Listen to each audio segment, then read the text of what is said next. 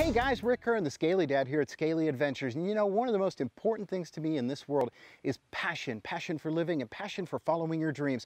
And that's what brought us here to Tiger World today. I'm here with the founder of Tiger World, Lea, and we're surrounded by a bunch of her furry friends. But these are more than your furry friends. This is your life. Tell us about the passion you have for tigers. Oh, well, ever since the young age of 3, where I saw this episode on National Geographic about the tiger populations being decimated, I have just been completely passionate and driven to want to participate in tiger conservation. There's this quote from Eleanor Roosevelt: "The future belongs to those who believe in the beauty of their dreams." And I believed in my dream, and here we are today at Tiger World. That's amazing. So see guys, it isn't about what you go to school for. It isn't about how much money you have or what neighborhood you live in.